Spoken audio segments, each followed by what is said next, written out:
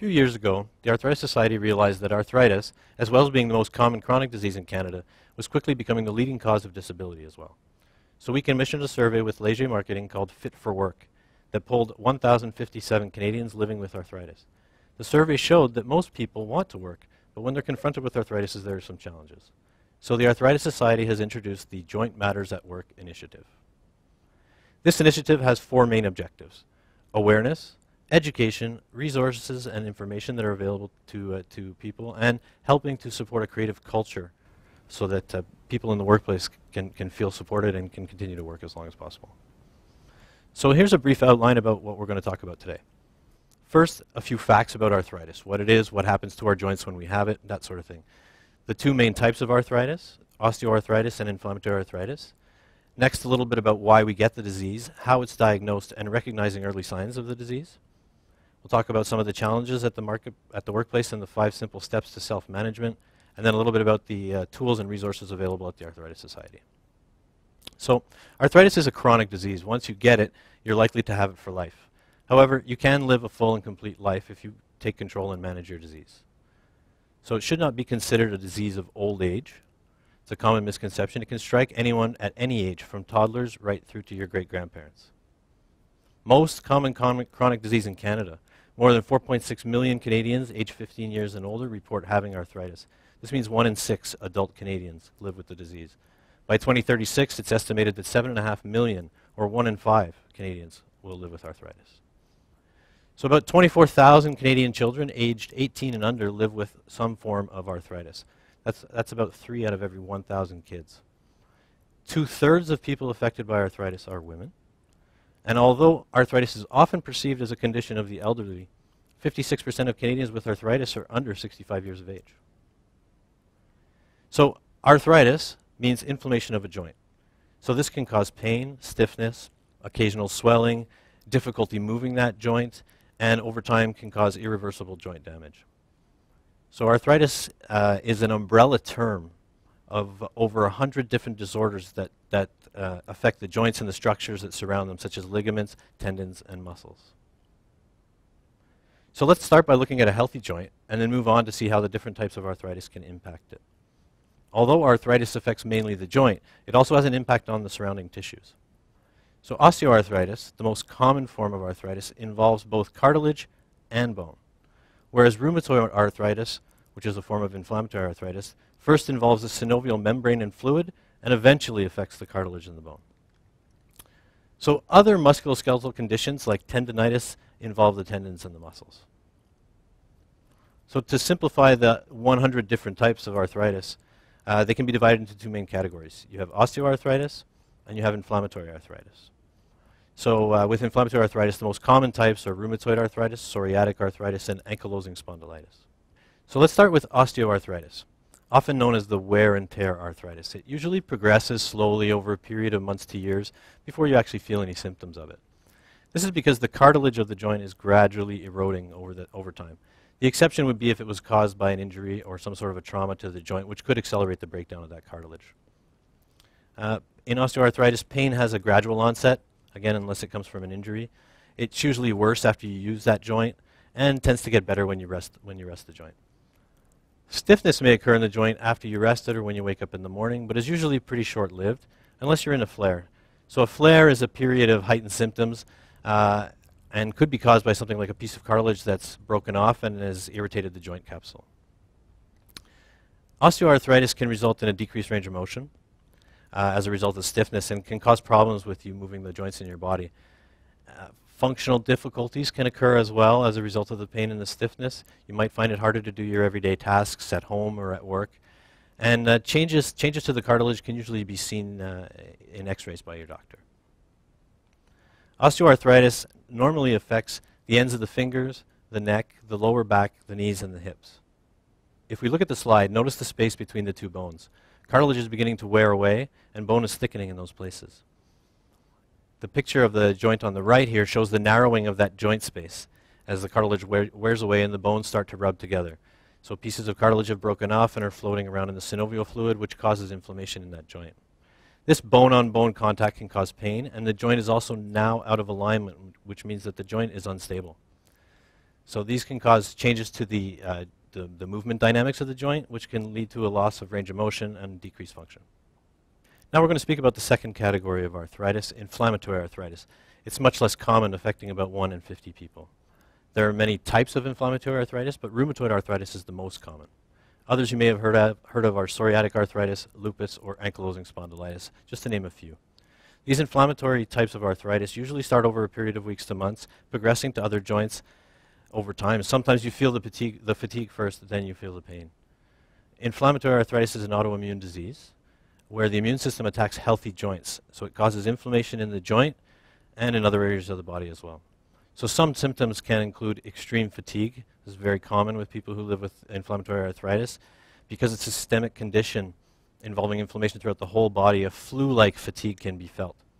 Systemic means it affects the whole body, not just localized areas. Unusual stiffness, which is usually worse in the morning, so after long periods of rest, but can also be with you during, throughout your day. Unusual pain. So people should be aware if there's a new pain that appears in their hands or in their feet, but eventually can be felt in any or all joints in the body. Joints that are affected are prone to swelling, so inflammation will cause swelling of the joints. People will experience tenderness to the joint. The joint might be warm, so a little bit of heat is generated by that inflammation as well. Rheumatoid arthritis, the most common type of inflammatory arthritis, typically affects the small joints of the hands and the feet, the wrist, the elbows, the shoulder, the neck, the knees and hips in a symmetrical pattern, meaning it affects the same joint on both sides of the body. So what we see here is a healthy joint on the left-hand side. The joint on the right has an inflamed synovial membrane, causing an increase in the synovial fluid. This swelling feels spongy. It's not a hard thing if you were to touch it with your hands. It feels very spongy. It causes pain and weakness, and if it's not treated, it will cause damage to the bone and the cartilage. So this constant inflammation erodes the soft tissues in the joint. This can cause alignment problems. It can cause deformity of the joint area. So now that I've told you a little bit about the two different types of arthritis, we're going to compare the types, and we're going to talk about the risk factors. So osteoarthritis. It's important to realize that there are two types of osteoarthritis. There's primary and secondary. So primary occurs when there's no obvious reason. So there was no trauma, there was no accident. Perhaps there's an inherited disposition towards it, genetically or through body structure. Though osteoarthritis could have started earlier, most people begin to notice symptoms as they get older, in their 40s and into their 50s. Secondary osteoarthritis occurs when there's a likely cause. So the most common cause of secondary arthritis is a prior injury or an accident to the joint or cartilage and affected the way the joint moved. So the joint moved differently, therefore it caused a quicker deterioration of the cartilage. So there are some other risk factors, but those are the two primaries. Inflammatory arthritis is likely caused by a combination of internal and external factors, so genetic factors and environmental factors. We can't tell which is most important yet, but examples of environmental triggers that could cause inflammatory arthritis include trauma, infections, and smoking. So early warning signs of arthritis. So if we talk about some of the things that can sort of give us an idea that we might be developing arthritis are joint pain and stiffness, so we spoke about that, and occasional swelling of the joint. So from time to time, certain joint might become inflamed and become swollen. Some difficulties moving that joint, and any pain that interferes with your work or your daily life.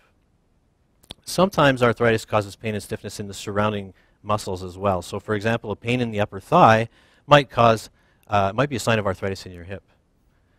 A muscle pain lasting more than 6 weeks should definitely be discussed with your doctor.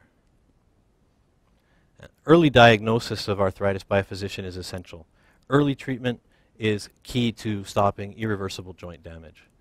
For osteoarthritis, it's important to discuss any symptoms you have so you can learn how to manage them and possibly slow the progression of the disease. When it comes to inflammatory arthritis, there are now very, very effective medications that can keep the disease under control and possibly even send it into remission. But without treatment, inflammatory arthritis can very quickly result in severe joint damage. So it's imperative individuals find out what type of arthritis they have, as there are different kinds of treatment for each type. So I've been living with ankylosing spondylitis for 19 years now, since I was 19 years old. I'm very lucky. I respond well to medications and found treatments that work for me. On top of the medications, I also do my best to eat well, to exercise regularly. All these things put together and managing my own disease has allowed me to continue to work full-time in a full-time job. I have a fairly demanding job. It's a managerial position, and there are a lot of demands on my time. And so I do little things to try and make it easier to manage the disease and working at the same time, such as when I take a break, I like to go for a walk. Just getting my body moving really helps me. It helps me clear my mind, but it sort of gets my joints moving, and it helps me to feel better. I also made the personal choice to tell my employer about my disease. So, as I say, it's a personal choice. Not everybody feels comfortable with that. Not everyone necessarily has a great relationship with the human resources or even with their boss. It's really something that you have to decide for yourself. I had a good experience with it.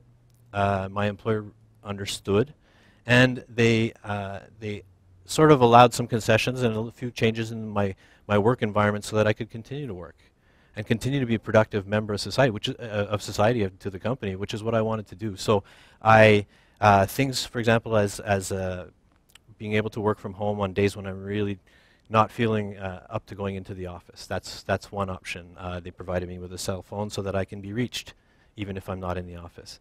In the meetings, they understand that sometimes I have to get up and stand and stretch.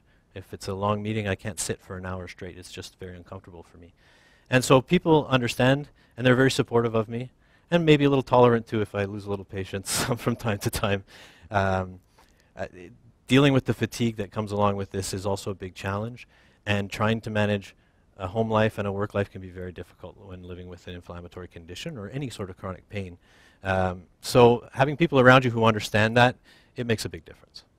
So now I'd like to tell you a little bit more about the resources available through the Arthritis Society's website, which is www.arthritis.ca. We have a special page there dedicated to joint matters at work. There's a video there which shows some simple stretches you can do anytime, even at your desk, and can help keep pain and stiffness from impacting your workday. So the video is about 8 minutes long. There's a link to other resources, such as the top 10 exercises you can do, a series of podcasts and information on physical activity and nutrition when living with arthritis. And there's also some more information about arthritis in the workplace. There's some great checklists designed specifically for joint matters at work to help you deal with arthritis in the workplace. It's an excellent guide for employers and employees and even healthcare providers. Then there's some links to some online self-management courses like the chronic pain management course and some others along that nature. So I'd urge any of you who are dealing with arthritis or think they may have early signs of the disease or even know somebody who's living with the disease to visit our website and look up these resources. The Arthritis Society is Canada's principal health charity to over 4.6 million Canadians that are living with the disease. Since it was founded in 1948, the Society has been the largest non-government funder of arthritis research in Canada, investing nearly $190 million in projects that have led to breakthroughs in diagnosis, treatment, and care of people living with the disease. This year, the Society committed $4.2 million to research. So please share your feedback with us about the presentation. Take a few moments to fill out the workshop evaluation form. This is really helpful for us to continue to evolve the program. If you're interested in hearing more about the Arthritis Society and what they're doing, you can fill in the contact form, and you can select the kind of information that you're interested in receiving. Our e-newsletter is also a great way to stay informed about new developments in research and any new information that might become available on the Arthritis Society's website. You can also find us on Facebook and Twitter. So we hope you found the presentation informative, helpful, interesting, and please stay connected.